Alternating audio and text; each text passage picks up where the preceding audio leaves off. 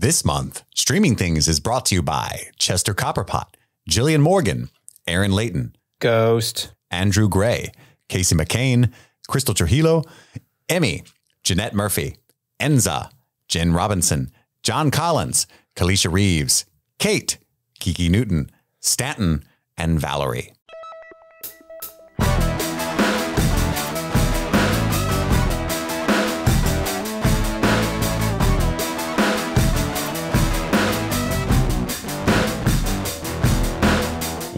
Welcome back. My name is Chris. and I'm Steve. And this is Streaming Things, the end of our Andor coverage, which never really began.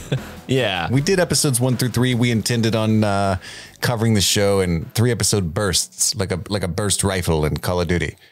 Ta-ta-ta. Or real life. I assume those are all real guns. I don't know. Probably. Never verified if those are real guns. Who knows? I will try very hard not to slip into a terrible imitation of an English accent, but I did in fact watch Shaun of the Dead and Harry Potter today. So And we're talking about Andor. Lots of British accents. yes, I don't know why I just clapped my lips. Not a good audio thing. I also, at the top, I want to apologize to those of you who are watching the show on YouTube, just in general, for having to look at my face. But specifically, if I look bored or pained at any point today, it's because I am in fact the latter. I have a migraine coming upon me and I don't want to cancel the show today. Too many of you are looking forward to this coverage of a couple of these things. So I'm going to power through. I should be okay. But if at any point Steve's talking and I look like I just could not care less, that's not true.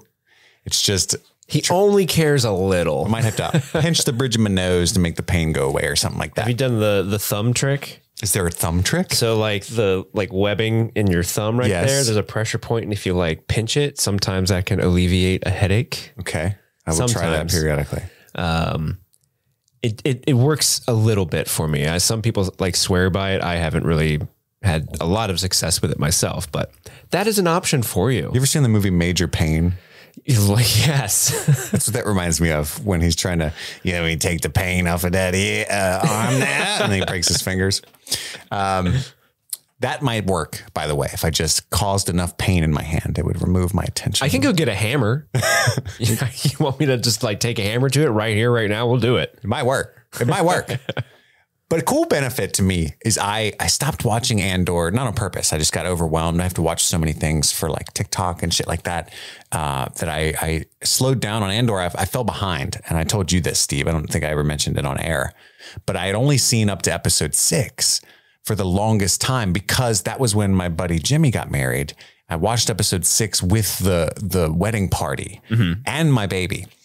And so I was really distracted. That's not how I watch. I'm the type of person, I don't even look at my phone or anything. Or if somebody comes in, like my wife will sometimes be like, hey, do you know where the scissors are? And like, unless I'm watching something I've seen many times, but usually even then I'm kind of a douchebag. I'll pause it and then answer her and like make sure she doesn't want anything else. And then I'll press play. Sounds normal, but I don't think it is. Like, I think a lot of people would just be like, oh, I missed a few seconds. Who cares? It just drives me nuts.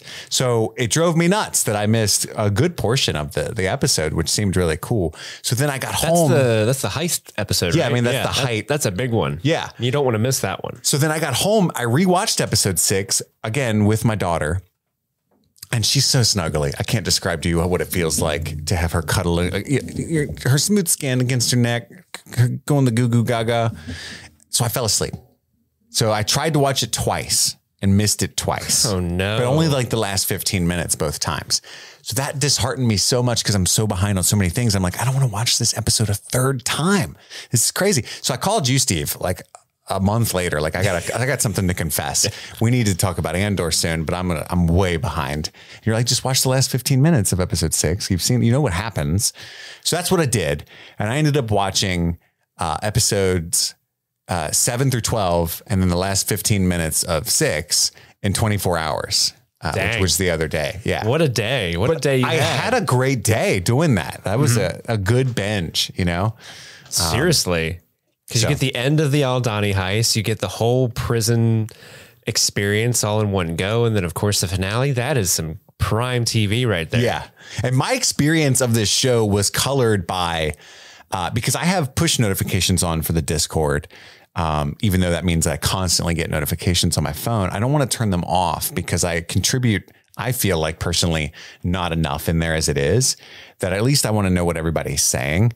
But when I tell you the amount of times I picked up my phone and started to read, whatever, Mando and, all the different characters I love on Discord. And then I saw it said hashtag Andor spoilers. And I would go, ah! And like throw your phone across the room. I went through 9 phones. I'm telling you, so many people just talking about Andor in the Discord, and I wanted to participate. But if you notice, I've never written in there. That's why I wasn't caught up. You just caught up a couple days ago. But it would just be like a snippet. I would see like you or Jen or somebody just like, oh my God, that episode, guys. I'm kidding. Oh, I'm crying. And I'm just like, no, stop it. Stop it. Don't talk about it. So I'm glad everybody was enjoying it so much. But I was kind of getting teased. I was getting teased by the Discord the whole time. Like, oh, what is going on? It's so amazing. And I would have never guessed that he gets arrested again, goes to prison. There's like a 3-episode arc with, I didn't even know Andy Serkis was in this show. Did you, before it was released? I did not know. Yeah. Like when I saw his face, I was like, what? Yeah, same. I did see someone before I watched the episode where Andy Serkis comes out. Someone tweeted like, man, what a great return to Star Wars for a very specific actor. And I'm like, oh, who could that be? Interesting. So I was going into it thinking like a major character would return, but really it's just Andy Serkis returning as a completely different character. Or is he? Did he play Snoke or something? Yeah, he was Snoke in the sequel trilogy. What if it's Kino Loy breaks out of prison? Well, he can't swim, so he's like stuck in prison. So we're like, I know what we can do with this guy. Yeah, after another 100-year bit. Well, Steve has a structure in mind for this episode since it's a little strange. Our typical gag, if you will, is to break everything down scene by scene after we watch it. But we obviously didn't do that with Andor. So it's always tough when we go to just talk about something in generalities like every other podcast does. It's not really our forte. So Steve has a little bit of a structure here. Yeah. Well, before we get into it too much, I gotta do this. Okay. I gotta get into character. We're talking about Star Wars. We're talking about rebellions. So it has to happen. I came prepared for those in the YouTube. Oh man. You look good as a space fascist. Got my little space fascist cap on. It's the little black Imperial Commando caps that they wear. What's the thing on the front there? Was that where a button used to go? No, that's just what they put on there. It's really? That's their little symbol? It's just a little button. I don't know what it really... I think it has something to do with a rank, but I don't know enough about it to understand. Rank you are. I don't have the little... They also have the rank pins and the little pen thing that goes into their chest pocket, but I'm not nerdy enough to know what... how to read those ranks. So, but I had to wear the hat. It's Grand Moff Steve. Grand Moff Steve. I love it. We're going to do a lot of hat-based comedy this week. Just warning you guys for the rest of the episodes this week. But yeah, my thoughts that we would do is first we would go over overall thoughts of the show in general. Like how do we think it succeeded? Did it fail? Then we would talk about some of the major story arcs that happened in the series. And then we would move on to some, miscellaneous bits we want to talk about and questions that we got from you, the listeners. Awesome. Well, but Chris, go ahead. I'm used to being the leader, but you're the Grand Moff, so now I'm freaking out. Well, you have to tell me, sir, overall, what are your thoughts on Andor? I loved it. Yeah? Absolutely loved it. So this is by a mile the best Star Wars TV show that has ever existed. And I'm a big fan of Mandalorian and season 1 and 2. For the most part, did not like Boba Fett. Did not watch Clone Wars. The Boba Fett. The Boba Fett. I didn't watch Clone Wars or what's the other terribly animated one? Rebels. Yeah, because I don't like the animation. We've talked about it a lot on the show. I do know the animation for Rebels is barf. Yeah, it's actually a style called barf. It's a really good show. Like the storyline of Rebels is legitimately great. So you say the artwork is really hard to get Rebels through. Is the one, right, where you've even sent me spreadsheets of how to watch the good episodes. That's Clone Wars. Clone Wars. Clone Wars has there's a wild inconsistency in Clone Wars as to what is good and what is bad. Yeah. Rebels is the one that has meth Yoda in it. Yes. Where the way they animate Yoda looks like he's just like, hey guys, want some crack? You do. Stole copper, I did. Hard times I have fallen on. There's no copper in the swamp. You had to travel. So easily the best show. I would think I have a hot take potentially. Ooh, hot take. So already I'm not respected by many of the hardcore Star Warses, which I'm okay with, seeing how they interact with each other online. But my favorite Star Wars film, I've said this before too, is probably Rogue One. Yeah. So I went into Andor like really excited, like if it's anything like Rogue One, right? Like I know Greg Fraser, I don't think was the director of photography on this one, but hopefully it'll look good. Hopefully it'll have like the gritty story, open up the universe. It did all of that stuff. Exactly what I wanted it to do. I mean, I would also venture to say this might be, I don't know if I can say that. I don't think this might be one. Do it. Say it. Speak your truth. I don't think it's a true hot take because I think I still, I do love a good lightsaber every now and then, right? Right? Yeah. Even though it's a weapon that makes no fucking sense. Tactically it's dumb. But it's cool as shit. It's very cool. It's so cool. But the whole Star Wars was ruined for me, or lightsabers were ruined for me when somebody pointed out years ago, like they could just turn the lightsaber off temporarily and turn it back on and stab each other like very instantly. And I was like, oh yeah, they could do that. Yeah. Oh wow. This is one of the, I wanted to say this is the best Star Wars thing, period, ever. Yeah. I don't know that I could say that accurately, but it's up there, man. It's top 3 for me. Oh, without a doubt, definitely top 3 for me as well. This show is so good. It is the best Star Wars has ever been in terms of writing, in terms of acting, in terms of substance and nuance. Like it has no Star Wars even comes close to this show in those regards. Now you can make the argument for spectacle, for fun, for overall enjoyment. Yeah, you can say like, oh, I like the original trilogy better, or even the prequels better. I don't know who the fuck that is, but you can make those arguments for like overall fun and spectacle. Those are the other movies with big space battles and Jedi doing flippy shit. But if you really want like a grounded, really well thought out story with amazing performances, as far as the eye can see, you come to Andor for that. I do love flippy shit. Who doesn't love flippy shit? Remember Darth Maul? The flippiest of flippy. Well, I don't know if he's the flippiest. Yoda when he fights Dooku. Oh, good point. That is a good point. That is a good point. But yeah, I adored this show. And again, I got to experience kind of a bingey version of it. So I regret not being a part of the discourse week to week, but it was, I was just amazed at where the show went. I had no idea that it was going to go it's so different. The second half is so different than the first half. Every bit is good, massively different. And then the finale had me crying and stuff. A few things that I want to point out, and this is a little inappropriate, but I just want to get it off my chest, if you will. Like, I don't want to be burdened by this the entire show. Share your trauma. I think I talked about it on episodes 1 through 3.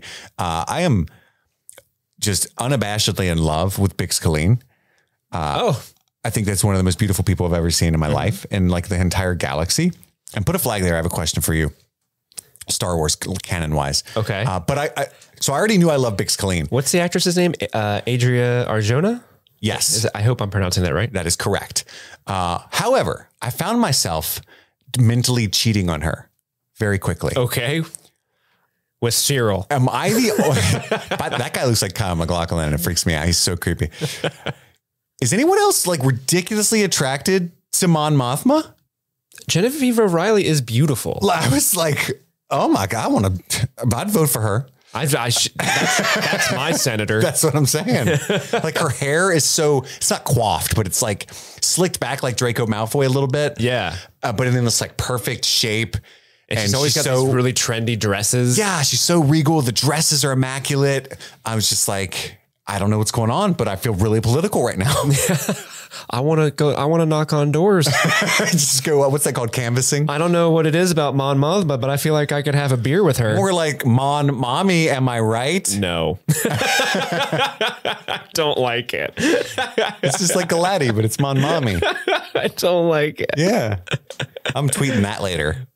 Oh no. I'm tweeting that later. No. So I wanted to get that off my chest, or it was good. I was just going to be bursting with that the entire time. But yeah, huge fan. This is one of the best things they've ever done. It's a giant home run. And it's, I wonder how much I love it has to do with the 12 episode runtime. Like they actually gave it, because they've been doing this 6 episode, 8 episode thing the entire time Disney Plus has existed. And every show feels like anything you can think of, like, you know, Moon Knight, anyone you can name probably has like 2 to 3 great episodes and then a bunch of garbage. And it feels like it was just a rushed story that they should have just made a movie out of if they were going to do it that way. I'm thinking of Obi-Wan Kenobi. Yeah. Yes. That should have been a 2-hour movie. Somebody edited it into a movie. Did you watch that? No, I bet it's way better. Yeah, I heard it's actually really good as a movie, but yeah, so that's my experience with almost everything Disney Plus does. And they gave this one, for whatever reason, 12 episodes to just really breathe and really get to know these characters. And like the whole Mon Mothma storyline, I'm surprised that was even in there. Like you don't really need it, but it's such a great thing to have there, right? Like, yeah, this show is incredible in terms of, you know, it's basically the story about how the rebellion comes together, because there are all these different groups that are fighting against the Empire in some way, shape, or form. There's the Partisans, there's Saw Gerrera's group, there's like the Human Centric League or whatever they're called. I think Saw Gerrera like names like 10 of them. Yeah, he shits on all of them. Because he's an anarchist, right? He's an ox. I love Forrest. He's an ox. Forrest Whitaker's so good. But this show is really good about not only kind of, they think of everything, right? Like if you are really going to start a rebellion and stand up to a fascistic empirical order, what does that mean? How do you do that in the face of such insurmountable odds? And while they're doing that, they're sharing really, really human stories at a macro level of regular people living in the universe, right? You know, how does someone go from like a Cassian Andor who's just, you know, he's kind of swindling people for money. He's just trying to get by. He's stealing parts. He's looking for a sister. How do you get from that to a guy who's willing to die to help just his neighbors? You know, and then you've got all these other stories like Mon Mothma, who's in the cause. You know, how does she get around funding a rebellion despite being a major public figure? You get to Luthen, who is like, how do you create and unite these factions without, you know, selling yourself away, but also kind of prodding the Empire into making mistakes to fuel more rebellion? You know, it's just really well thought out, and it allows you to really sit in the world and kind of take in what's happening. Like I love, one of my favorite things about this show is the fact that you get to learn a lot of customs about cultures in the world. Like there's the whole Aldhani plot, and the people of Aldhani, they have this, you know, spiritual, they worship that star system thing. Yeah. The Eye, they go to the mountain, but you can hear how the Empire has slowly been trying to do a cultural genocide with these people, where they're kind of slowly but surely just doing a genocide. They're just doing a cultural genocide. What are you doing today? A genocide. Yeah. You know, just a good old down home family cultural genocide. But then you also get to see, you know, the cultural funeral rites of Ferrix, you know, all that, you know, the brick planet. Well, guess what? All those bricks are people. I know. The bricks are people, which is a great metaphor, because a lot of someone said like, hey, someone on Twitter said Andor is great because it showed that the greatest power, the greatest weapon in Star Wars isn't a lightsaber, it's a brick. And I'm like, no, the metaphor is literally be the brick. Throw it and be it. I'm bricked. Wait, no. But no, I can't say enough for just how incredibly well done. And if I can jump on a little bit of a soapbox, just in the times. Well, it's not much of a, soapboxes are typically about a foot high. I mean, you really just step up there, Steve. Well, let me just, there we go. I'm up.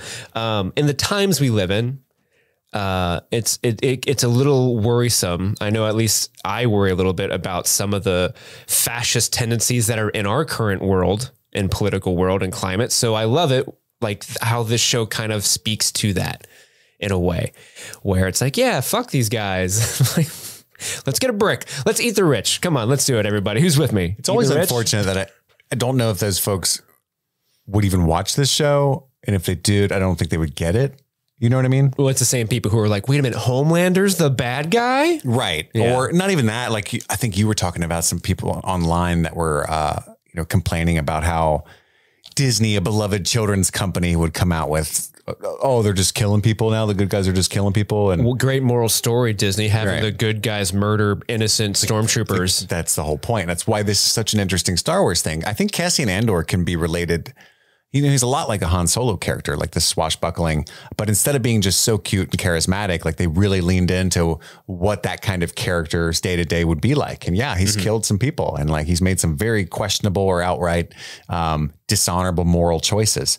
And that's what makes him so interesting. That's how he learns and how he grows, like real people do, right? Which is what makes such a good story. Like I think Han Solo in the early Star Wars was almost there. And then Lucas almost kind of retroactively made him more of a cartoonish good guy character, right? Yeah. Like originally The Han shot first. Yeah, he did shoot Greedo first. Didn't hesitate. Just shot him. That was the move. He's about survival, right? Yeah. And then retroactively, he was like, well, he moved to the side. He's a pretty good dude. You know, malarkey or whatever. McClunky, that's right. McClunky, yeah. Yeah, it's Joe Biden sitting there. Joe Biden played by Greedo. Malarkey.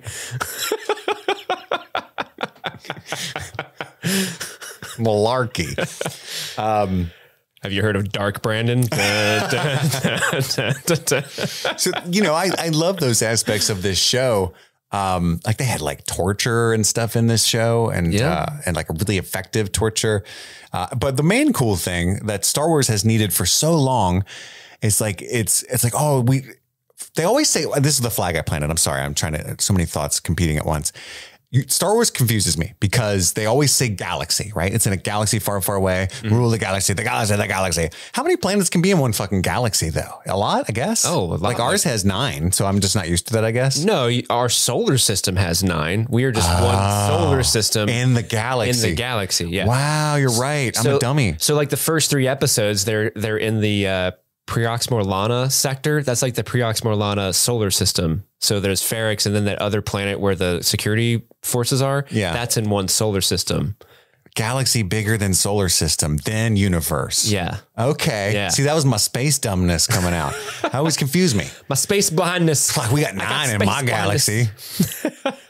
Well, that's the cool thing about this show is it finally opens up Star Wars because in all the other shit, we got all these movies, all these shows, this whole galaxy to work with. And we've only ever gotten Tatooine, Coruscant, and the Skywalker family, you know, and it becomes frustrating as I wouldn't say casual fan, but you know, someone who wants to be a hardcore fan. I'm just like, come on, man. No, it's a galaxy literally just rife for all kinds of storytelling. And as somebody who's like been super into the books that are no longer canon anymore, but I've read Star Wars books my whole life.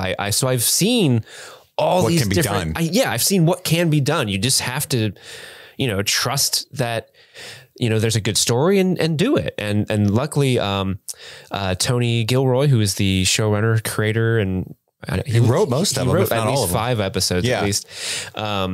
You know, he clearly has a good vision, and I think Diego Luna also has a pretty good. You know, he's kind of been a little bit more in the creative input on things.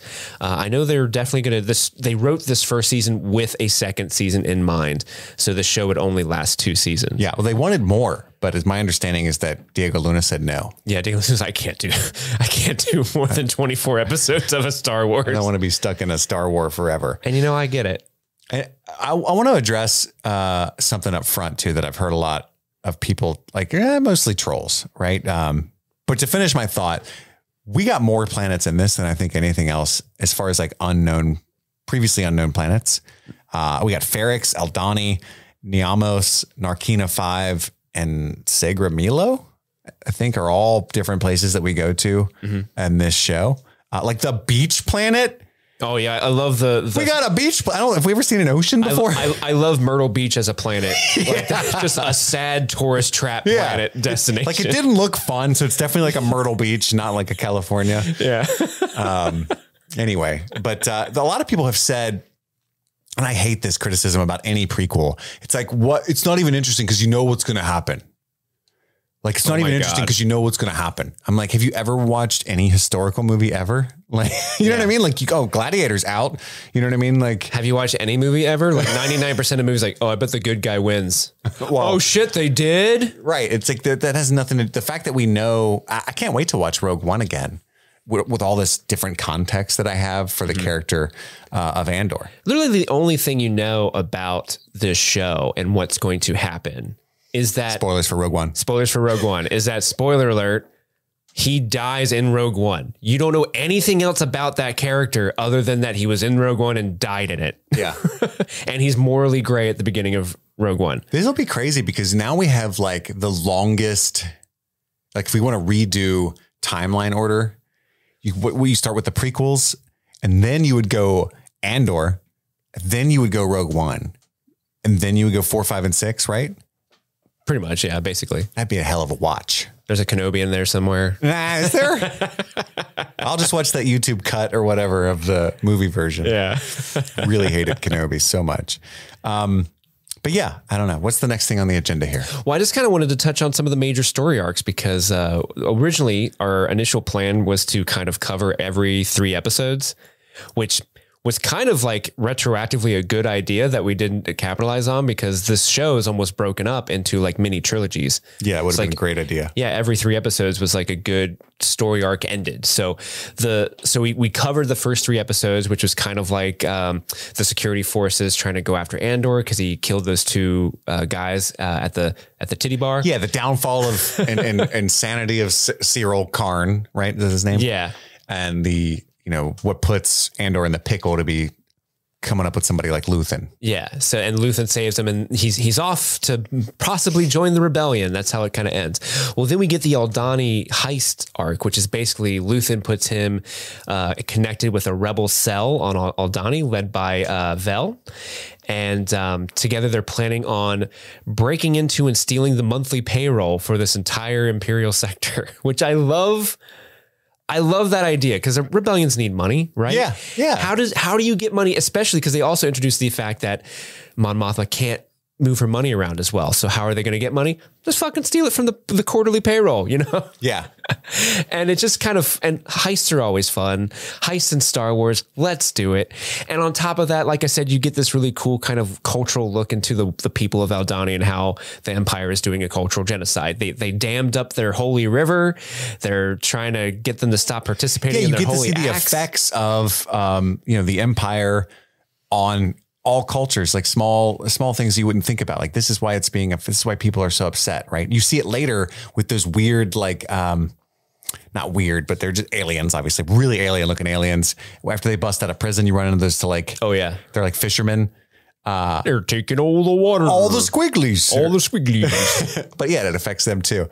But anyway, yeah, you get to see the effect that this has on the entire galaxy. Yeah. And you got the one guy who's sort of in charge of the Empire who's like, they really like smells here. And he's like, he's like holding that like fur coat or whatever it was. That's like ceremonial and obviously very important to the people. But this guy's like, let's get on with it. I hate this bullshit. Right. Just totally not respecting the people that they're lording over. Yeah. Respecting other cultures. And Cassian gets to be pure colonizer mentality.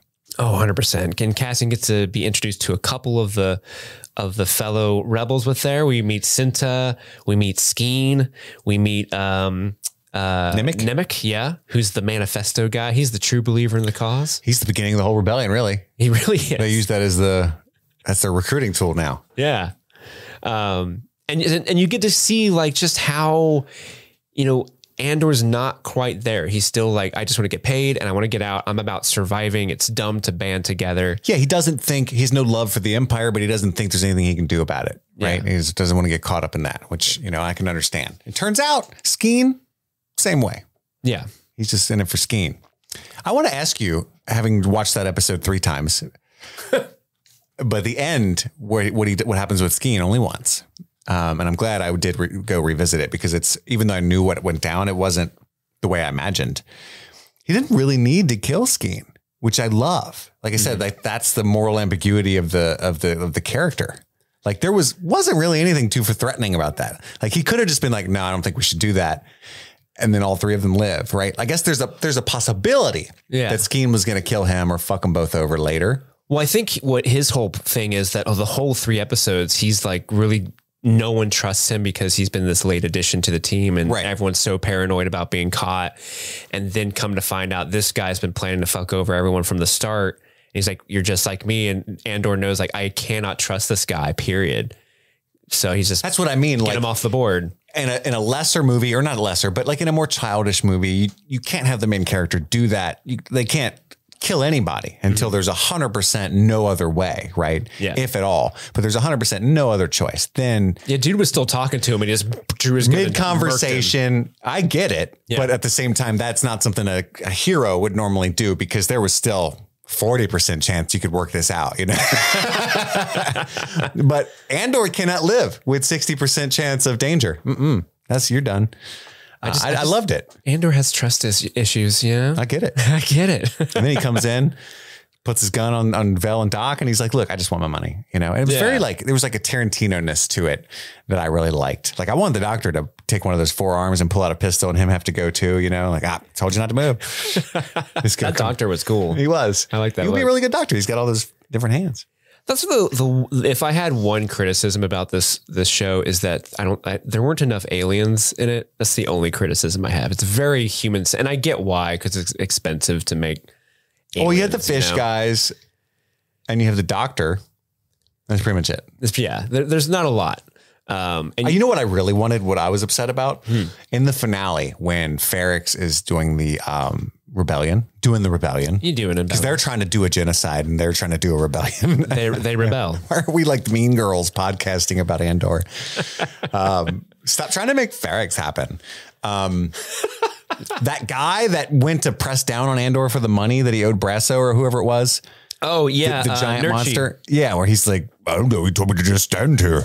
Well, I wanted him to show back up and like pick up a fucking stormtrooper. Like, I was like, where's that guy? That's gonna be their secret weapon. But it was just Brasso with a brick was their big muscle. Yeah, I wanted him to come back. There were like 2 aliens in that mob. Plus, you got the dogs. That junkyard guy's dogs are pretty alien-y. I love those the little ghoul dogs. I'm Pippin the dog. I'm Pippin the dog. I got a massive underbite. They make their they do the Aldani heist. They lose a couple of comrades. I don't have their names written down, unfortunately, but they make their escape to the Eye, which was a really cool set piece of, you know, flying through this brilliantly colored meteor shower. And luckily, was his name Nemec? Yeah, Nemec. Nemec. Luckily, Nemec. Well, he gets squished. Yeah, a little bit squished. But he's got his little analog computer that has a flight plan for them, and he's able to kind of tell Cassian where to go, and they can escape. The one thing I loved about the scene, as a Star Wars nerd, this is the nerdiest thing to ever like, but in that scene, you got to see how TIE fighter pilots got in the TIE fighters, which is something I knew. Like, I'm pretty sure that's what happened, but to see it on screen where they run down the little aisle and they walk down the ladder and they open up the hatch and hop in, I was like, yeah, get in that TIE fighter. That is cool. And they're like parked vertically or something though, right? Yeah, they're like suspended from the ceiling. That's right. Yeah. Because not a good design, those twin ion engines. In was it the first season Mandalorian? What's his name? Moff Gideon. He shows up in a TIE fighter, but it lands and like the wings folded. Yeah. And I remember when that happened, I was like, oh no, that's I mean, neat, but that feels wrong. That's not how that There's happens. something fundamentally unnatural about doing that. I don't like it. No, thank you. It's like seeing it. Like, I don't know. That isn't how my toys worked. Yeah, that's not how my toys work. The wings would pop off because there was explodey action. There was one thing, I know I'm jumping around a lot. I'll blame it on the migraine. One of the coolest plane things I've ever seen in a Star Wars, which is therefore in anything ever, happened in this show. Do you know what it was? Was it the lightsaber guns? Yes. In Luthen's ship? Luthen's ship is awesome. Yeah, I love that thing. He like pooped out all his little, what are those called? Where you throw them and you might like, it's an actual weapon that like ninjas use. Shurikens? Not a shuriken. It's like, they're like little jumping jacks, but you throw them on the ground, people step on them. Yeah. You know? But anyway, he like shoots those out of the ship's butt into the tractor beam. And then the TIE fighters come out and he has the lightsabers on the sides of the ship and he like spins and cuts 2 TIE fighters in half. Yeah. Like, that was fucking cool. Luthen's ship is so awesome. That dude is rich as hell because you know that ship is like the most like advanced and ship. you got to see that he's about that life. You know what I mean? Like you saw a little bit of that when he busted Cassian off of Ferrix when he had the charges planted outside in advance. But other than that, you don't get to see anything but him like hiding and planning things. But it's like, yeah, he gets his hands dirty. He knows what to do. Yeah.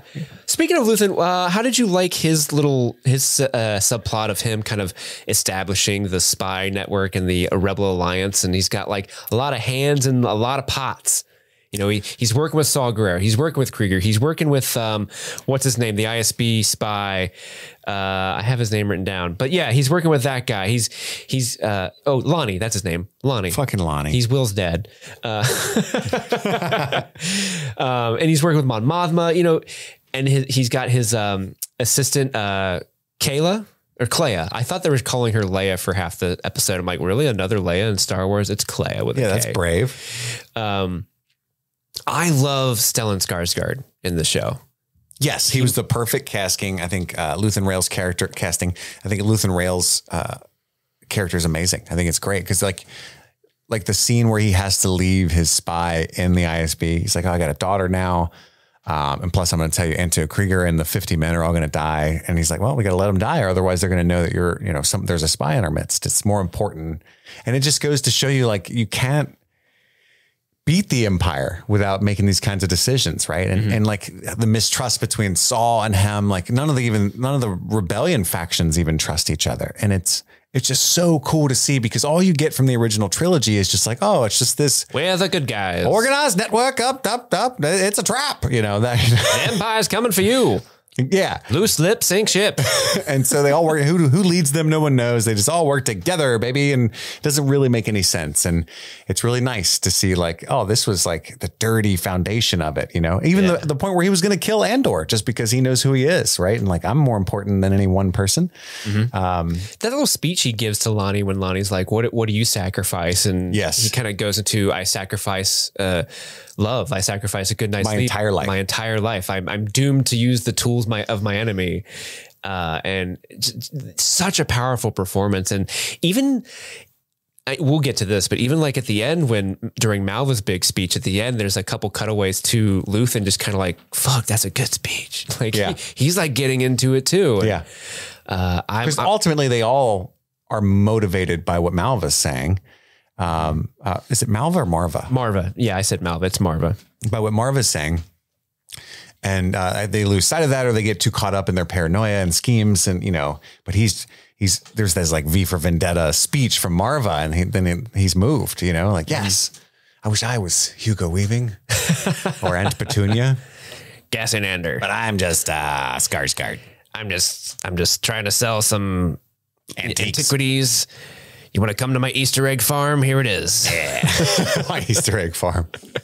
Dude, we didn't get to talk about it, but his antiquity shop is just rife with Star Wars Easter eggs. It's kind of insane. I don't get any of them. Oh, dude, like the first time that we went into that shop, I was like, what's that? Oh my God, that's that thing. And that's that thing. And that's that thing. Deep cut. You were just Leonardo DiCaprio and all over that place. Just constantly. And every time they went back, I found even more shit in the background. It was so cool. There were Sith holocrons in there. There was like Twi'lek family headdresses back from there. From Twilight? No, not Twilight. It did sparkle though. There's so much. So let's talk about, speaking of the ISB, Daedra. What do you think about Daedra? Her character is, it's good. It's cool. She's very capable. In the beginning, you see her investigating things, and that guy kind of shuts her down when he snitches, like Ferrix's mind plan. She has no right to be looking into that. I guess her character's purpose for me, it's like, it goes to show there's a lot of arrogance and incompetence in the Empire that the rebellion's using to exploit. And then there's people like her, every bit as intelligent and capable as Luthen, but on the Empire's side. And that's where you get the competition, you know, for every, there's a Tarkin. There's a lot of, what the fuck is, Donald Gleason's. Cause he's a douche. Yeah. Oh God. What is his name? I am the spy. There's a lot of him in the show, right? Hux. General Hux. Yeah. There's a lot of Huxes out there that leave a lot of weaknesses to be exploited in the Empire, but there's a lot of Miras too, you know, and I thought her character was really cool. Now it's Cyril Karn that I find so interesting. Cyril, who eats nothing but cereal, by the way. Yes. His mommy gives him good puffs. His mommy gives him Captain Crunch every morning. his character is an interesting choice. I don't understand the point, but I like it. And season 2 is going to be like their creepy partnership, I guess. Yeah. Cause she's like, oh, I guess I owe you a thank you at the end there. But like the whole fact that he's obsessed with her and she's like, get away from me. There's a really chilling scene where like what I love with Dedra, because like she's this domineering figure, right? Very intense. She's so intense. Everybody fears her, but she's also, I just thought it was like she's still a woman, right? And so she can be made to feel unsafe, as any woman can, right? Because men suck. Yeah. And so there's this moment where she happens to be by herself and she's used to being in charge and everybody fearing her. And he pops up out of nowhere and he's followed her across, I assume, planets. And she's like, what she's really unnerved. Why are you at my work? It's fucking weird. And she becomes like just a human, like that whole domineering presence fades away. And you can tell she's like genuinely horrified. Like, what the fuck, dude? Yeah. And she's shaken when she gets back to her office and like scenes like that. I'm like, why is this in a Star War? This is too good to be a Star War. Like there's so much nuance here is what I should say, I guess, like of humanity that I just didn't expect. And it's incredible because there are villains in the show, quote unquote, bad guys, but the show goes really out of their way to humanize them. Like Cyril's a good example where Cyril's whole motivation is like he was working a security job. 2 dudes that he worked with gets murdered and he's just kind of like flummoxed as to why no one is taking a murder seriously. It's like, isn't that our job? Aren't we supposed to stop criminals? And in his mind, Cassian Andor murdered those guys and that's his driving force. And then just trying to follow the laws and the world that he believes in, he gets just kind of discarded by that whole world, but he's so desperate to get back in there and prove his loyalty. And he becomes obsessed with Daedra because she is sort of like the shining example of what he wants to be. She's just as dogged as he is. She's not putting up with this shit. She doesn't put up with that shit, but she's successful and he admires her for that so much to the point of where it's an unhealthy obsession. Well, I also like his character specifically, and especially in conjunction with her, because it goes to show you like, this is the kind of person that is so doggedly supportive of fascist regimes and like these movements of hate and prejudice, right? Because it's like the quintessential incel. Like his mommy's been mean to him his whole life, put so much pressure on him, and like all he eats is soggy cereal, and he just wants to. This is all he's got, right? He has no hobbies, no friends, certainly no love interest, no boyfriend or girlfriend or anything. He's got Mosk. Yeah, right. Hello, sir. Yeah, hello, sir. I'll do anything for you. And you know what I mean, though? Like, it's interesting what they did. It's an indictment, I think, of, like you said, it's prescient for our times, unfortunately. Anyway. The other thing that's very prescient for our times in regards to Daedra, and you touched on it a little bit, is she's incredibly competent, right? She is incredibly smart. She's just as good as Luthen, but because she's boxed in this fascistic regime that kind of puts more focus on ego rather than facts, right? There's literally a scene like the whole time she's like, we got to capture these rebels and interrogate them so that we can learn more about their network, who these people are, and we can root them out that way. And so she wants the Empire to capture Krieger to find out who Axis is or who Luthen is. And there's that scene where she talks to director Qyburn, Partagaz, played by Anton Lesser. And she's like, why didn't we take him hostage? And she's like, well, this is because the emperor wants to get the taste of Aldhani out of his mouth. So we just wanted to fear us. We're bad.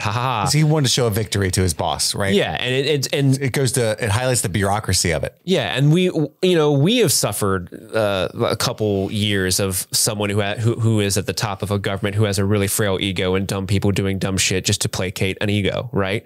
And so it's a very prescient storyline. And I really got a lot out of that because you see someone as capable as her meeting these roadblocks just because of a few male egos that can't even fathom, like, oh, the rebels can hurt us. No, kill them and they'll never touch us. Right. And they're just making things worse for themselves, in spite of themselves. But let's continue to, let's touch on Bix's torture. You love Bix. Yes. I love Bix. What did you think about how they kind of capture her and torture her? I was terrible to watch. It's an interesting, very interesting. Some kind of, I guess, genocided culture, extinct culture, that some kind of alien species whose like dying screams as some kind of defense mechanism that causes insanity or whatever, right? Yeah. And they've captured that and messed with it a little bit and used it as, and then the fact that they say it's actually children when they turn hers on, you know, and she's such a caring person throughout the show that you just immediately like, oh no. Yeah. Very creative idea, very diabolical. And I thought her performance was great. And like, she was completely broken by that. Like even when he first comes to rescue her, you know, it broke my heart when she was like, no, they're going to get angry. I'm just going to stay here. You know, it's not worth it. Right. Like that's how people's spirits get broken by these things, metaphorically and then literally in this torture case. I thought it was really effective, really well done. 100%. And then let's touch on Mon Mothma, her story a bit. Let's do. It's, you know how we love in like Game of Thrones, we love like a good garden politicking. Yes. Hers was all that. Yeah. That's 100% Mon Mothma all the time. She's either doing like secret garden politicking in the back of Luthen's shop, in her car, in her living room. She knows that the driver is a spy for the ISB. So she's using that at certain, like the whole epiphany she has at one point to stage the argument with her husband Perrin about his gambling to cover the transactions on the bank, right? Her husband sucks. That was brilliant. Yeah. That was brilliant. But I didn't understand that because it seemed like a solution to her problem to not have to like sell her daughter basically. And then she did it anyway. But they also made a point of showing that her daughter was like really supportive of that anyway, because she's like obsessed with Chandrilan heritage or whatever. Yeah. And we learn a lot more about Chandrilan culture because I guess Chandrila has arranged marriages still. Right. And that's an interesting thing to talk about in a Star Wars. And especially when you think of like, oh, Mon Mothma, the character that's always been like one of the leaders of the rebellion. Yeah. Oh, she comes from an arranged marriage. That's new. Never knew that. Oh, her husband sucks. Holy shit. What's this about? Oh, her daughter hates her. That's sad. She's got a sister named Vel who's in the rebellion. I didn't know that. We just learned so much about this character. It was so interesting when we found out that Vel was her sister. Yeah. Was it her sister or cousin? Now that I'm thinking about it, might be cousin. Doesn't matter. Very close family. Yeah. Well, that told us so much about her character because whatever we thought about her, she doesn't have to, not that I'm a poor, right? So this is coming from experience, but like you think that the rebellion will be made up of more people like Cassian Andor, right? That are like, have less choices. Like if they don't free themselves of this regime, then they have nothing, right? They live under the thumb of the Empire. So it makes sense that they would fight. Whereas when you find out that she's wealthy, she could easily play into this system and have a great life, or at least a privileged one, and is choosing to live down and dirty, and like, you know, rob payroll banks and stuff on Aldhani. It told us so much about the character of Vel. So I don't know, I thought that was a cool twist. But yeah, the whole Mon Mothma plot, like I said, in a normal Disney Plus show, they would have taken all of that out and made it 8 episodes. And it was honestly some of my favorite stuff. And Genevieve O'Reilly, I'm so happy for her because I don't know if listener, you may not know this, but Genevieve O'Reilly has been playing Mon Mothma for almost 20 years. She originally was cast as Mon Mothma for Star Wars Episode 3, Revenge of the Sith, and the scene that she shot was deleted. It's not in the final film, but you can watch it, where it's basically like a scene with her, Natalie Portman, Bail Organa, Jimmy Smits, and a couple other senators who are like, this whole Palpatine thing is kind of fucked up. Don't you guys think? Like, oh, I don't know, maybe. Like they're basically kind of talking about like, I think this government's going towards a bad way. Maybe we should start thinking about doing something about it. But that scene got cut. She came back and played Mon Mothma in Rogue One, which if you've seen that movie. But this show really kind of allowed her to kind of be something. It really adds so much to the character of Mon Mothma. Yeah. And Genevieve O'Reilly is just crushing it constantly. Like the scene where she's talking with Tay Como, her friend, and what's the gangster's name? I forget. Like that whole like scene where she's like, what are you asking from me? And he's like, I want an arranged marriage with my son and your daughter. And just the way you can see her kind of like hating herself for doing this. Well, I love that line where she says, he's like, well, I know it's a lot to think about as he's leaving. And she's like, I'm not thinking about it. And he's like, that's the first untrue thing you've said. And you can just tell by her face that he knows what he's talking about. Yeah. In that instance, and really good scene. Well, I think so. To touch on what you said, she can't touch her money or move her money around more than she is without that guy's help regardless. I know. Okay. So by putting the blame in front of her driver on her husband's gambling that solves habits, the missing pieces. Yeah. And but then, not how to get money out in and the future. then she can have that arranged marriage with this known criminal, and the Empire will be like, oh, okay, it's because she did that thing. It takes the whole suspicion off her. They think it's because of this gambling issue. Right. Completely, which is really smart. Yeah, that was and super really smart. Cunning, but in like because you know she's a moral character, and you know that she hates doing that, and that's like killing her that she has to do something like that. But it's deft and the right, if that's her goal is to create a rebellion, that's the best plan for her. The writers also put in this whole plot line of how obsessed with the ancient ways her daughter is by her own choice, because they have that scene where she's at the chanty dinner table or whatever. And like her cousin or sister, Velle's in there, and she just likes doing that shit. I don't know. It's kind of nerdy, but whatever. And so they put that in so that you're not going to hate, like she didn't sell her daughter, right? Like you can't hate the character of Mon Mothma. You can just see the conflict there, but it's like, well, her daughter does this by choice, and they even made the daughter look kind of excited when she was going to meet the son. You know what I mean? Like just a little bit of a genius ploy on the writers to not lose too much sympathy for the character of Mon Mothma. Right. Well, Mon Mothma is in a prison of her mind, which is a great segue to Cassian Andor's prison. Who was in an actual prison. Yeah. So this was a really incredible 3-episode arc. What was the planet's name for the prison? It was like this very squeaky clean prison. Super clean. That was like in the shape of the Imperial logo, which I thought was interesting. Like the Empire's like, let's build prisons in the shape of our flag. But it's like in the middle of the ocean, and they have all these prisoners working on parts. I know that Niamos is the beach planet. Oh, Narkina 5, I think, is the Narkina 5 prisons. Yep.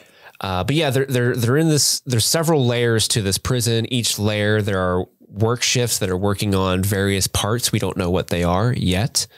Did you see the post-credit scenes, Chris, of the final episode? I did. Okay. They were building the Death Star. Yeah, they're building pieces for the Death Star. You saw that little thing that they had made 100 times slide into place there, and the actual like laser gun part of the Death. I thought that was so cool. How messed up is that? That A, they're using basically slave labor to build the Death Star, but B, like Cassian worked on the thing that kills him ultimately. Like, yeah. Oh, it's sad. And I kind of saw that coming. I kind of figured that's what they were doing. Did you see that coming at all? I didn't see that it was the Death Star. I wasn't thinking about it now, because it was so obvious. Like there was lines where like, oh, we don't even know what we're building, but they need a lot of these things. And it should have been so obvious, but it just didn't even occur to me. I was so wrapped up in like the Mon Mothma stuff. And I love the whole prison. I like a good prison break. I love toppling regimes. You love the CBS show Prison Break. You're a big fan. What's funny is I've never seen that. I would have probably loved it. Everybody likes that show. I used to love a movie. It stars Christopher Lambert. Do you know who that is, right? I do know Christopher Lambert. It's called Fortress. I've not seen that. It's from 1992. It's a B movie, but it's basically that whole plot line with Cassian Andor in prison. It's like a super futuristic prison. They have implants put in their neck, like surgically, or in their stomachs or something. So whenever they try to break out, they just press a button and the inmate will explode. And like, it's just, so it's this super impenetrable prison that you can't get out of, but it's horrible conditions. And then the whole movie, they stage this miraculous way to get the implants out of them and escape. And it reminded me of this, because like this perfect prison, like the floors can light up and electrocute you whenever they want. Like, how would you break out of this place? It's so well thought out. And then they, over a couple episodes, like, oh, there is a way, and we need the help of Andy Serkis. Oh, and how good is Andy Serkis in this role? So good. He's such a great actor in general. He has a wonderful voice. And he always does all that digital stuff, which is so hard and so talented, but he never gets the credit he deserves, because you don't even know it's him unless you're a nerd like us. Yeah. And just kind of see him. So he plays a character named Kino Loy, and see him go from like the shift supervisor who's like, all right, everybody, listen to me. This is what we're doing. Keep your heads down and you'll get out of here when your time's up. And then kind of watching that character realize, oh, no one's getting out of here. We have to break out. But he ultimately knows that he can't escape because he can't swim, and there's no way out for him, but he still he still goes through that journey to make sure all the people that are stuck there with him can escape. I'm with that guy that got out with Andor, man. I don't think any of them made it except for those two. Oh, Melchi, is that his name? I think so. That dude's, or Melchi, yeah, he's in Rogue One. That's the Rogue One guy. Is he? Oh, is he really? He's like his buddy for life now? Yeah. So there's like 5,000 of them. I don't know if you've ever swam across an entire ocean, Steve. Not many people. Not many people can do that. Yeah, most of those guys either drowned or were picked up by the Empire and murdered or sent back to the prison. How messed up! So that prison has like a floor, so they make everyone walk barefoot, and they can like electrocute you at like a whim. Such a cool idea. And so they like. They ice a whole floor because some dude's time ran out and he went to be released, but instead of releasing him, they just put him on a whole new floor.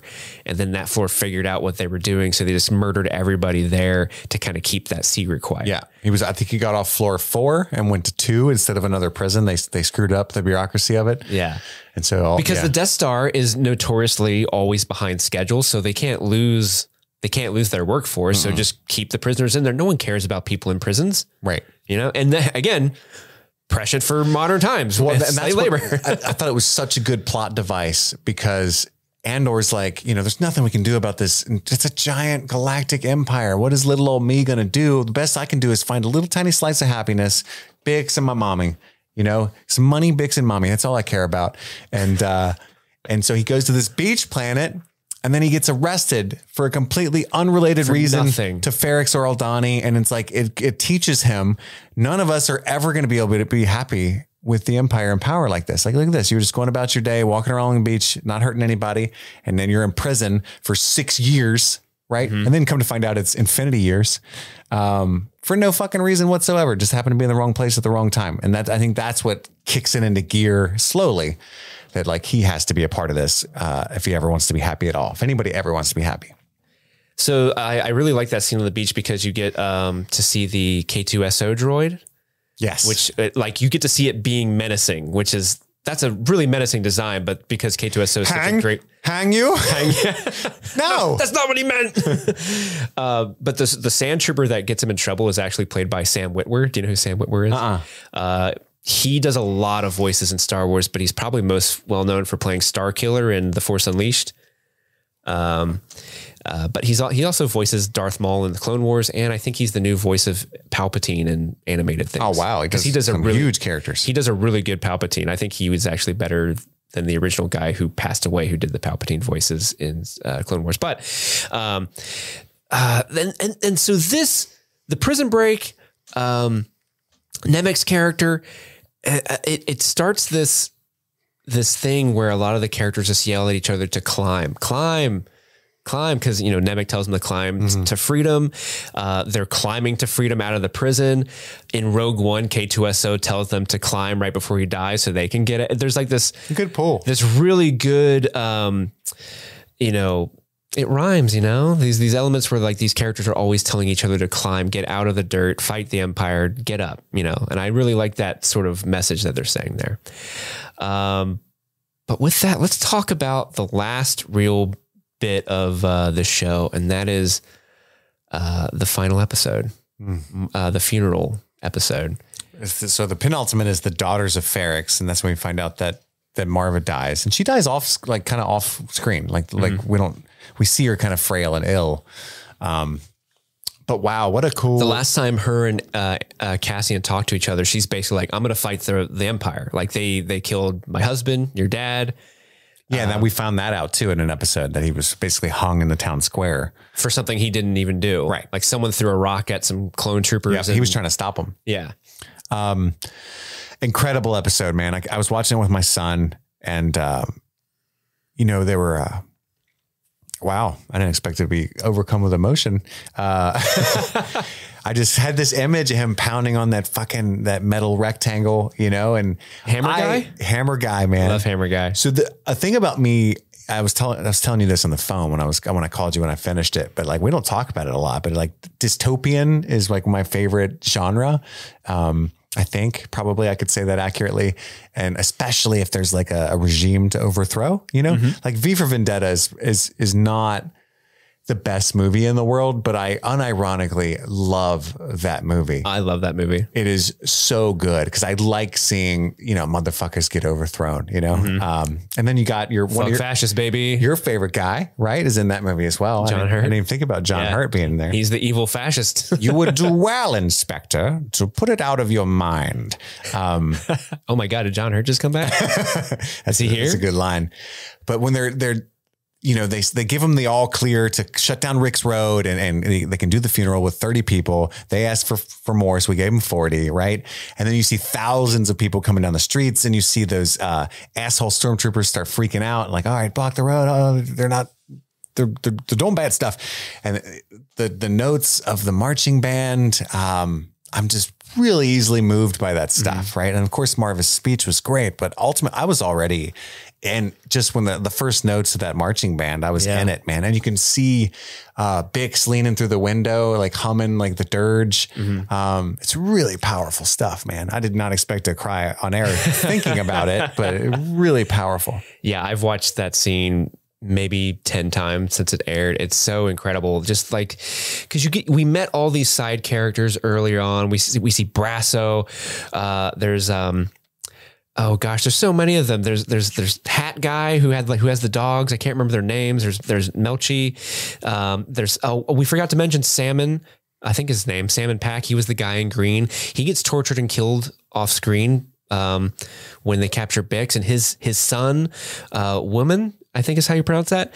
He's building a bomb. That throws the bomb. He's building a bomb in the first opening minutes of the show. That's the moment that gets me, is when he turns that sucker on. And it's one of those things like, it's like, yes, but look at it from the Empire's point of view. And that's what I love about this show. And like other like Children of Men, even V for Vendetta, places like that have done a really good job of showing you that, like, if you're just like a citizen trying to toe the line and put your head in the sand, moments like this that happen on Ferrix, those are acts of terrorism to you. That's what those seem like, right? Like that's what the people in power say on the news about what occurred on the incident of Ferrix was an act of terrorism, and I like that they, even though it's a Disney show and it's a Star Wars thing, it went there. Like, they're blowing shit up. Yeah. Like the guy, there's a Ferrixian citizen he's snitching. That's why he's over there, but he dies as a result of that explosion. That's his name, yeah.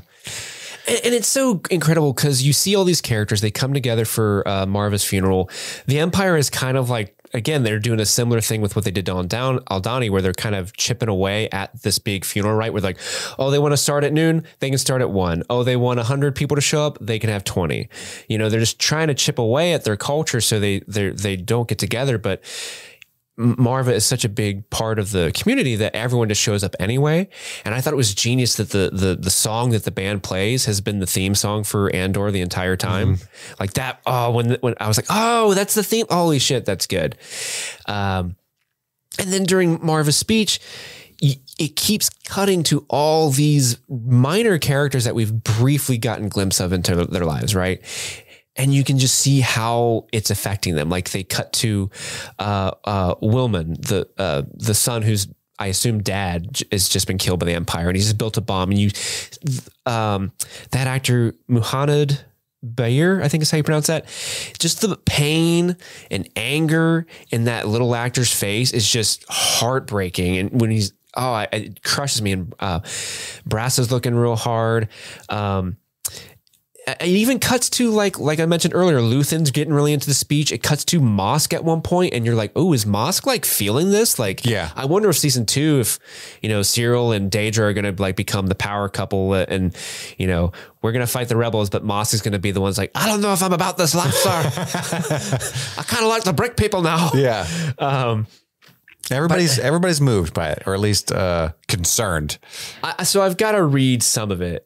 Because it's so good. Like, I fear for you. We've been sleeping. We've had each other and Ferrix, our work, our days.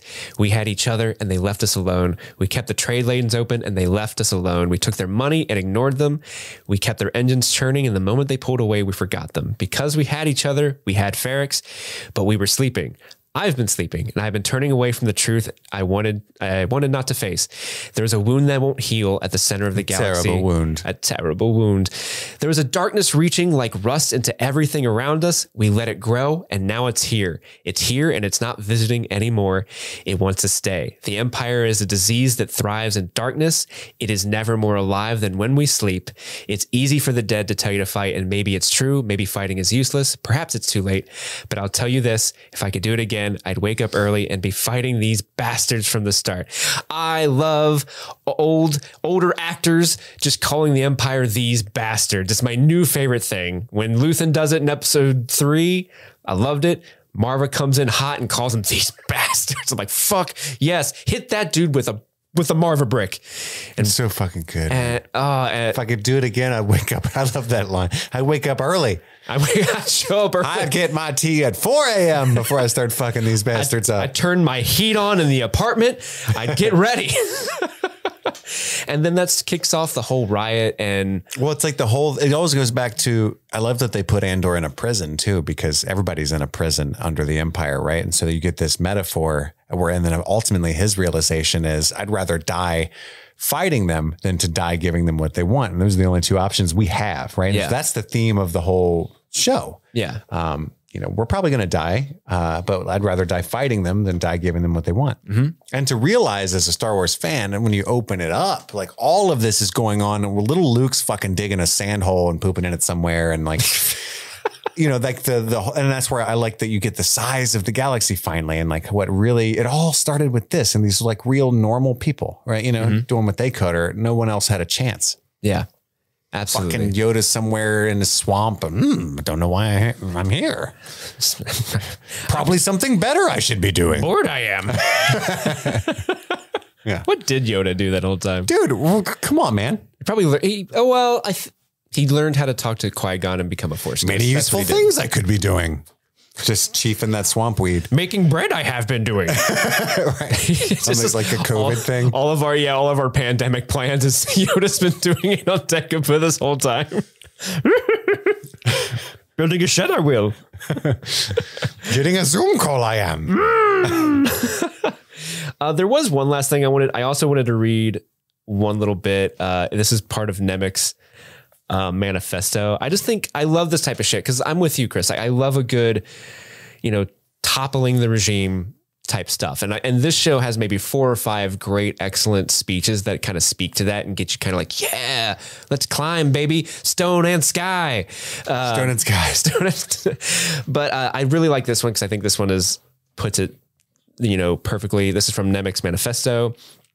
It says, and even the smallest act of insurrection pushes our lines forward. And then remember this, the imperial need for control is so desperate because it is so unnatural. Tyranny requires constant effort. It breaks, it leaks. Authority is brittle. Oppression is the mask of fear. So fucking good. This show has amazing writing. It does. I love it. I'm with you. The best writing of anything Star Wars, probably. I think I can say that. As a whole, I do like me some flippy flaps and some lightsabers and stuff, right? But this show, it's an incredible, incredible feat, Andor. Well, where do you think season 2 is going to go?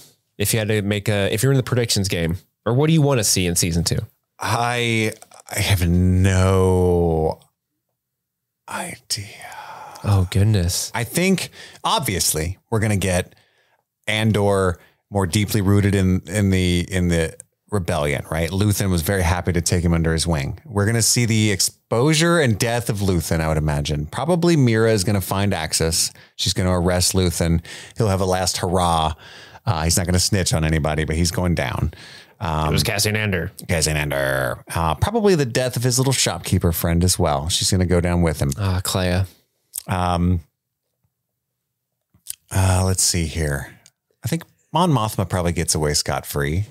Well, I'm excited. There's one event and, maybe fast forward 30 seconds if you want no spoilers at all, because they hint towards this event that happens in major lore regarding Mon Mothma, because the inciting reason Mon Mothma leaves the Senate and becomes a enemy of the Empire is through the Gorman massacre. And she talks about the Gorman several times throughout the show. And the massacre is, I think if I remember correctly, it's these Gormans, they're protesting the Empire showing up at their dock and like Grand Moff Tarkin is in a Star Destroyer and they won't like, these protesters are like, hey, you can't land here. And Moff Tarkin's like, just fucking land on them. And so they just he lands the destroyer, lands the ship like on like thousands of people and just murders them. And she like spoke out and like blamed the Emperor specifically for that. And they were like, okay, go kill her. And that's how she like became a member of the rebellion. That's the inciting incident that makes her leave the Senate. And that's how she gets found out. So I wonder if they're going to show that in this second season of the show, is how she actually becomes the leader of the rebellion, that would not be just a covert senator. Disturbing to watch visually, you know? Yeah. It'd be messed up. Yeah. But yeah, I mean, I don't know enough about Star Wars canon. I can just surmise that the rebellion gets more rebelly, and obviously we got to lead up to meeting Jyn Erso, or right before then, you know, so because they only have 2 seasons to do all that, so they got to get from B to C pretty quickly in season 2. Mm-hmm. But I'm really excited for it. A lot more excited for season 2 than I was for season 1, because after Kenobi, I was like, oh, fuck. Yeah. I don't know how good these things are ever going to be. Yeah. Because we got Boba Fett and Kenobi back to back. Mm-hmm. And I was like, yeah. And Mandalorian's really good at times, but it's also kind of like sticky, you know? It's like, Saturday morning cartoons. Yeah. Yeah, it's fun. The baby Yoda and the, you know, it's fun time. Mm-hmm. Luke's back. Hey, Joey. Hey, that's that Luke Skywalker. I love him. I love that fucking guy. That fucking Luke guy. And the best episode of Book of Boba Fett was the Mandalorian episode. Yeah, let's be real. Let's be honest. I loved Andor, though. Thank you all for sharing this with me, and hopefully for being so patient. We got so many tweets and messages and DMs about, hey, where's the Andor coverage? Well, real quick, you want to blaze through a couple questions that people sent in? Let's blaze, baby. All right. Ghost asks, do you think the Lost Sister plot was abandoned or meant to be a mystery? Lost Sister? You know, the first 3 episodes where he's like looking for a sister, and that's why he ends up killing those 2 guards. Because he's... Yeah. Well, somebody tells him in like episode 7, stop looking for your sister. You're never going to find her. I think it's Marva when he goes back to Marva. Mm-hmm. Yeah. Maybe. So it wasn't completely abandoned, but I think we'll find out a lot more about that in season 2. Yeah, I agree. It's definitely the MacGuffin to kind of kickstart the events of the story, but I think we're going to come back to it in some way, shape, or form. And I was thinking of the Lost Sister episode from Stranger Things. So I was like, what are you doing here, Steve? Huh? Oh, sorry. This is from I really do think Kali will be back in season 5. I say that every year. This is a good question. What are your thoughts on the lackluster popular appeal despite the critical acclaim? I think that people lost a lot of faith after Kenobi and Boba Fett. Mm-hmm. I also think that as good as this show is, it's not what people want in a Star War. It's just like, it's what I want in a Star War. Mm-hmm. I don't think it's what a lot of the big fan base wants. They want Luke Skywalker. And it's like, keep bringing that motherfucker back. I don't care. You know, like that's how they are. Right. And so, that's unfortunate. I also read somewhere that the viewership for Andor was not as low as, like, that guy made that graph of, I don't know if, is that what did you see that? Where he made the line graph of all the Star Wars shows and how Andor was the lowest. That went viral. And a week later he came out like, hey, I did that wrong completely data wise. Sorry. It's actually doing pretty well. And it's not at all what I made it look like. I'm sorry. So he was actually, he had journalistic integrity to come back out and say, "Oh shit, I messed up the math on that one," or at least the histogram version of it. Good for him. But anyway, so I guess I don't have an intelligent answer for that. Well, I think you're right. Like there is some lost faith because of Book of Boba Fett and Kenobi, but also, you know, and I made this joke leading up to this show, like, oh, you know, everyone's favorite Star Wars character, Andor. Yeah, you did. Can't wait to hear about that guy. We all remember Andor, our favorite from a movie. Yeah. So I think that's also part of, or a lot of people, they were burned from Kenobi, they were burned from Book of Boba Fett, and maybe they just didn't have the time or energy to risk watching a show that they weren't 100% confident would be good. And it's a prequel to a prequel. Mm-hmm. So, well, I mean, that's any Star Wars movie. No reason to expect that it would. Yeah. That's any Star Wars movie at this point. No reason to expect it would have been as good as it is, though. Mm-hmm. Yeah, it's really, really good. Let's see. What other ones are good? Maybe we talked about this. Which scene was the saddest and which scene had you fist bumping the air most? Oh, the saddest. There's so many sad moments. The moment where you get to see Kino Loy just kind of looking at the ocean like, I can't swim. Fuck. I can't swim. And then Andor gets pushed off. Like, not that he was definitely going to leave his friend. Obviously when Nemec gets squished, that's very sad. I get sad watching, I think it might be in episode 3 when he leaves Ferrix and there's just that shot of Marva crying. Like something about her, just that single tear rolling down her eye just really gets to me. And you could see the breath because her apartment's so cold. Fiona Shaw, by the way, is the actress Aunt of Petunia. Marva. And she's also Aunt Petunia in Harry Potter.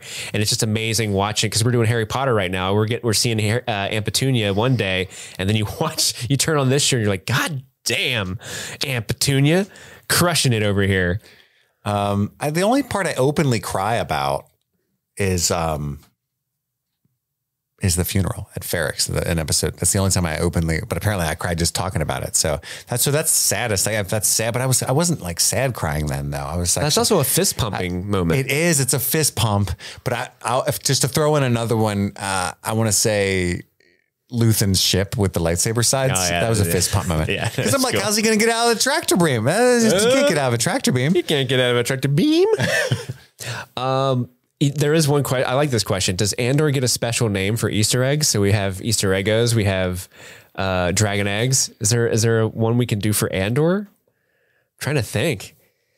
I don't know. Luthen artifact? Easter bricks. Easter bricks. Bricked up? Luthen artifacts. I like that. Holocrons. A holocron. Yeah, we probably would have went holocron. Holocrons? We were going to do extended coverage. Season 2, baby. Maybe we'll do episode by episode since it'll have an input fan base already, Something we can be confident people want to listen to. Message Disney Plus and tell them not to have that show on Wednesdays. Yeah, please, Disney Plus. Or maybe we'll be doing this full time by then. Who knows? 2 years from now. Who Hopefully. knows? That'll be dope. Jordan-esque writes in, what are your boys thinking on the development of Cyril? Or the Cyril arc, excuse me.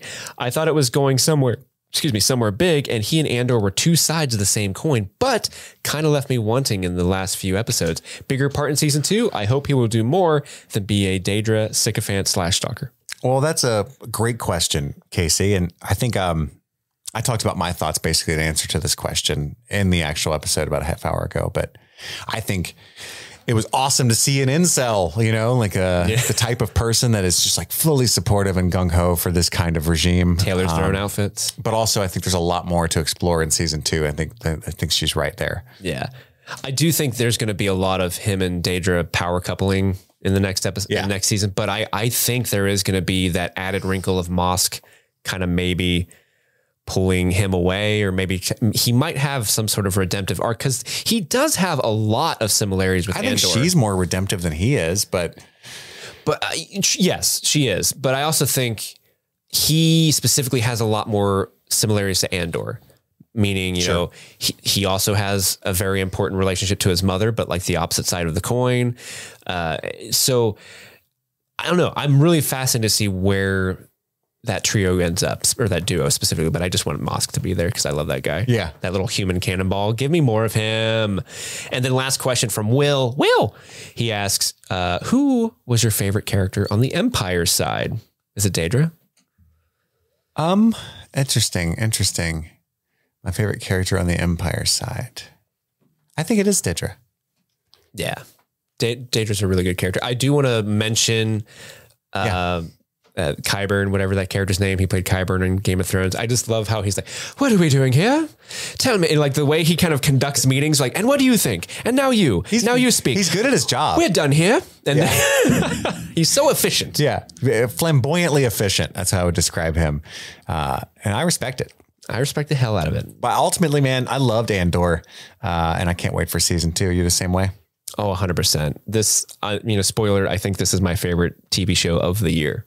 Wow. So, yeah, I loved it that much. It's very, very good. It's very, very good. Probably my number 2, but I've been thinking about that a lot. But we got to get going here soon. We got Shaun of the Dead for the patrons, and we got Harry Potter Chamber of Secrets for the casuals and everyone else as well. The casuals. That's all the time we have for right now. Thanks for listening to our Andor talk. My name is Chris. And I'm Steve. And this was Streaming Things. Stone and sky, stone and sky, stone and sky.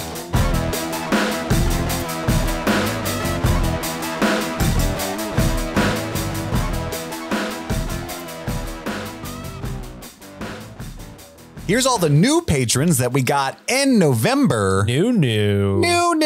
In the Try Before You Deny, man, category, we have Emmy. Thank you, Emmy. New to Marty B's VIP section, we have Carl DiMartino and Sean Kerrigan. Oh, we know where the party happens in the VIP section. In the Chocolate Pudding producers, we have Laura Hardwick, Adam Jett, Jane McMillan, Katie, Alexandra Cordova.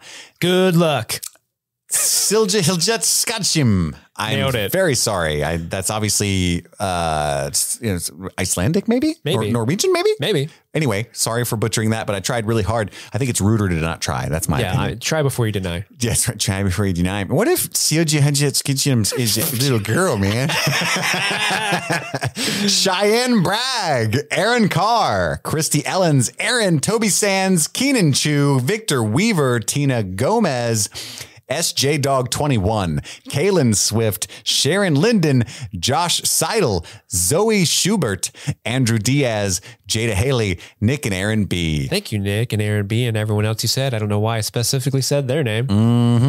And in the Friends Don't Lie producers, we have Megan Stolarski, April Palmore Sullivan. Thank you so much, and Friends Don't Lie. And we've got some people who upgraded. Newest to the Try Before You Deny producers is Jeanette Murphy. Hey. And recently joining Marty B's VIP section is Jacob Schlier and Trisha Bueller. This section is open to all. Bueller. Bueller. Trisha Bueller. I'm sure she's never heard that joke. Never at all. No, never. There's no way in hell.